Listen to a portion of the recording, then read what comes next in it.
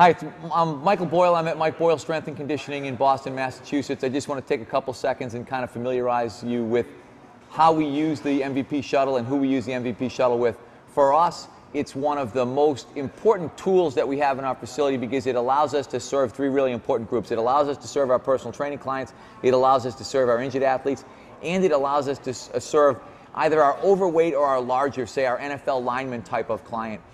With the personal training client, one of the things that we know from the research is that the personal training client is losing power. A lot of times they're maintaining their strength level, but they're losing their power, and when they're losing power, we're in a situation where we're getting the inability to produce rapid contractions. When we've got the MVP shuttle with the personal training client, we can take loads that are going to be less than their body weight, and we can now do explosive type training in a really super safe environment. Same situation when we've got an injured client. If we've got somebody who's coming back really from any type of lower body injury and we want to start to introduce them to some velocity specific work, we can start our hopping or our jumping protocols on the shuttle, and again, dealing with loads that are going to be less than body weight.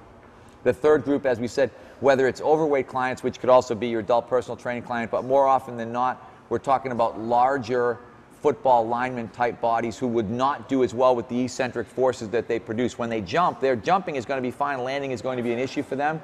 The MVP shuttle allows us to take that type of client too and also train them at speed and at velocity, which is something that we would have difficulty doing without putting them at kind of an increased risk of injury. The cool thing about the shuttle here is that we've just got a band system. So, all we need to do is pull out a band, hook it in place, pull out a band, hook it in place. Now we've been able to set our resistance. We've obviously got a resistance that varies from a half band to a full band, and then able to go right through.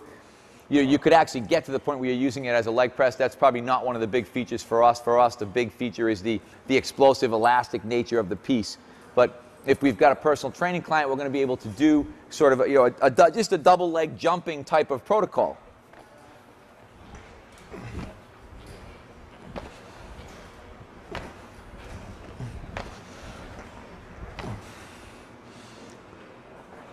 In that situation, with a personal training client, now we can safely add power development into their program.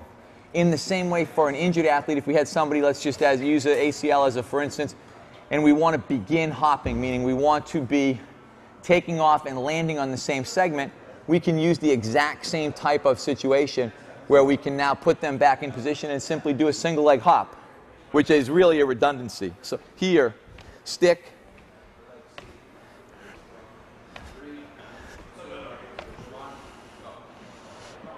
and the idea here for the injured athlete is that we can use single leg loads with less than the resistance of their body weight with the MVP shuttle, which is something that we can't do in any other situation in our weight room. In the same way, if we've got a 300-pound NFL lineman who, again, poor eccentric strength, doesn't do well in hopping type protocols, we can use that same type of protocol to get our single leg plyometric work for that type of athlete. So when we're looking at this, we can use it to train right across the spectrum of us, from an adult fitness client through an injured reconditioning rehabilitation type of client, and then right up into performance work for our largest, heaviest types of clients.